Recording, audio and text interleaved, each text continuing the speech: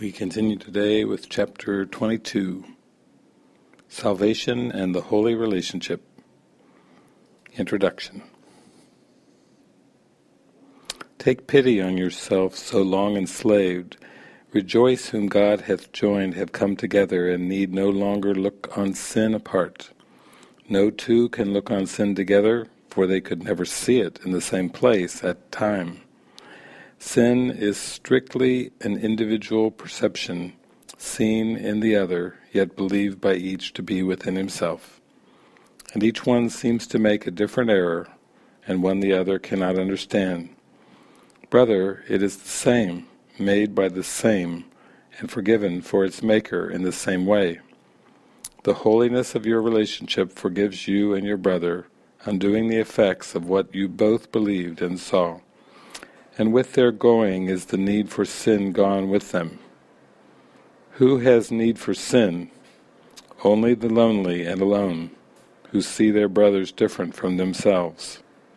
It is this difference, seen but not real, that makes the need for sin, not real but seen, seem justified. And all this would be real if sin were so.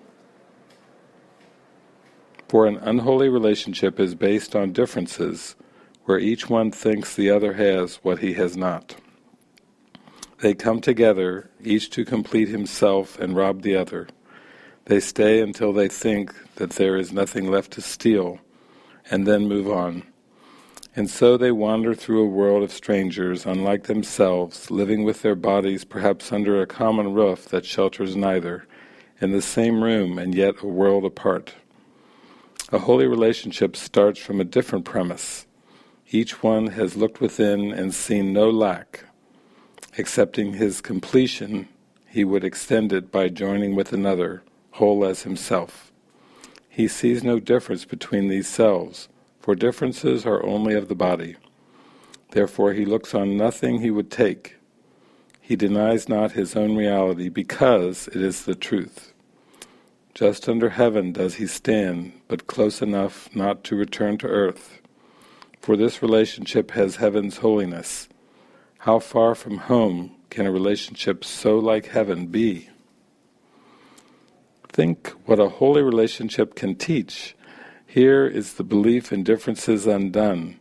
Here is the faith in differences shifted to sameness. Reason now can lead you and your brother to the logical conclusion of your union. It must extend as you extended when you joined. It must reach out beyond itself as you reached out beyond the body, to let yourselves be joined. And now the sameness that you saw extends and finally removes all sense of differences, so that the sameness that lies beneath them all becomes apparent. Here is the golden circle where you recognize the Son of God. For what is born into a holy relationship can never end. The message of the holy relationship. Let reason take another step. If you attack whom God would heal and hate the one he loves, then you and your Creator have a different will. Yet if you are his will, what you must then believe is that you are not yourself. You can indeed believe this, and you do. And you have faith in this and see much evidence on its behalf. And where, you wonder, does your strange uneasiness, your sense of being disconnected, and your haunting fear of lack of meaning in yourself arise? It is as though you wandered in without a plan of any kind except to wander off, for only that seems certain. Yet we have heard a very similar description earlier, but it was not of you. But still this strange idea, which it does accurately describe, you think is you. Reason would tell you that the world you see through eyes that are not yours must make no sense to you. To whom would seeing such as this send back its messages? Surely not you, whose sight is wholly independent of the eyes that look upon the world. If this is not your vision, what can it show you? The brain cannot interpret what your vision sees.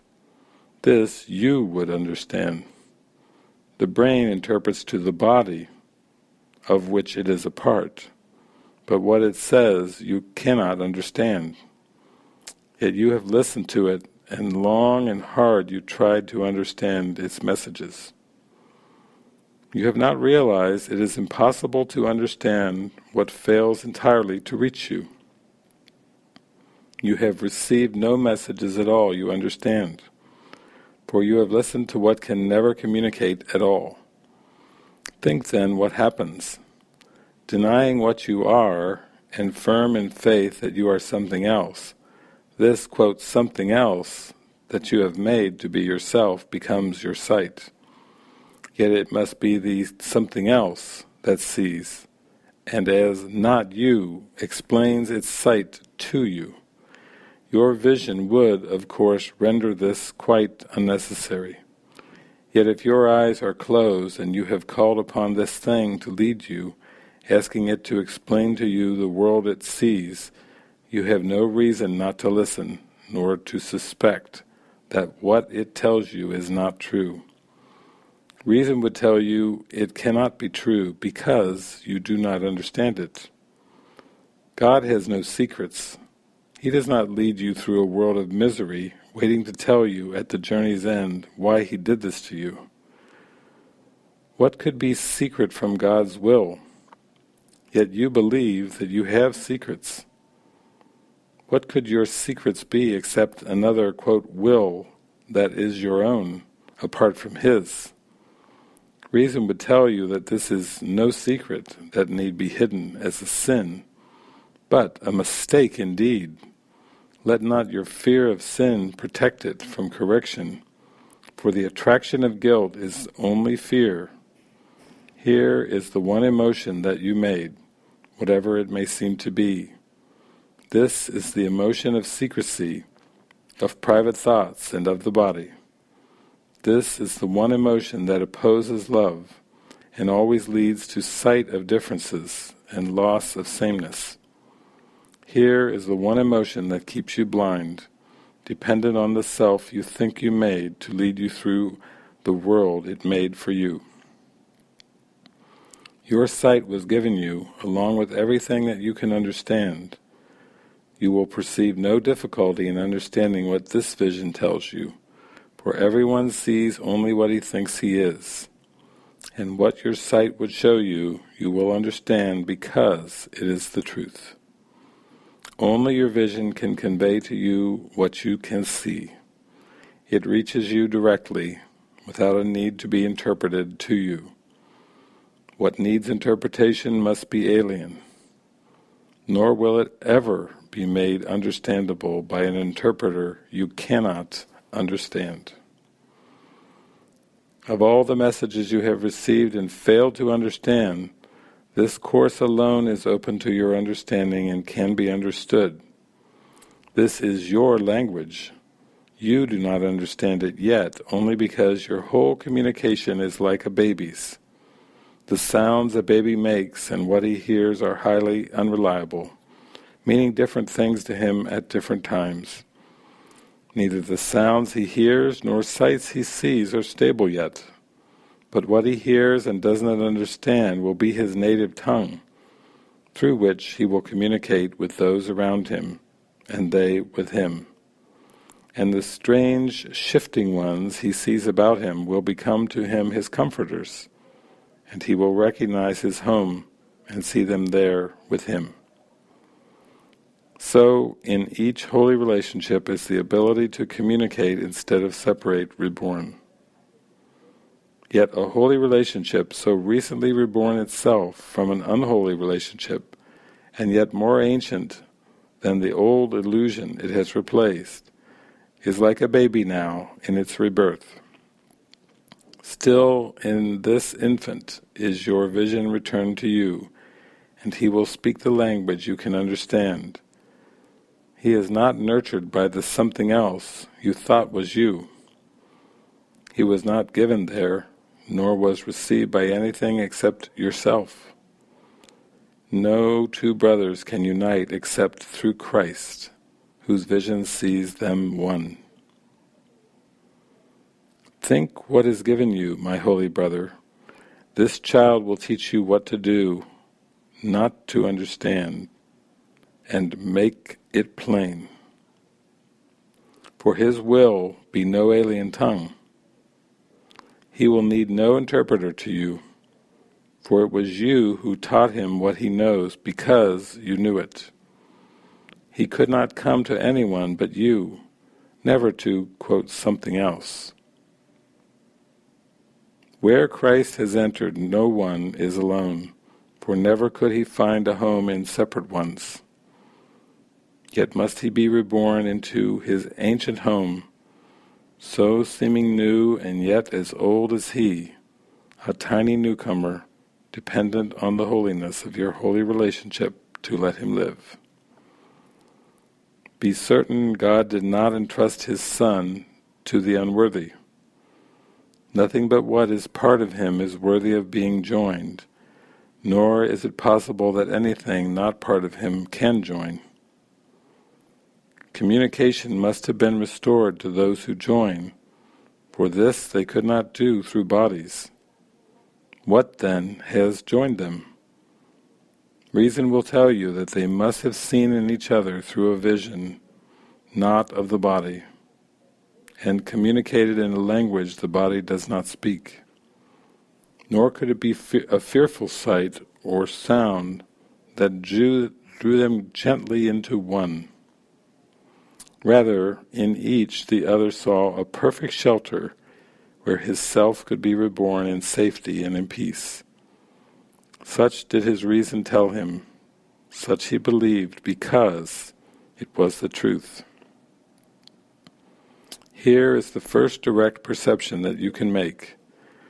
You make it through awareness older than perception, and yet reborn in just an instant. For what is time to what was always so? Think what that instant brought, the recognition that the something else you thought was you is an illusion. And truth came instantly to show you where your self must be. It is denial of illusions that calls on truth, for to deny illusions is to recognize that fear is meaningless.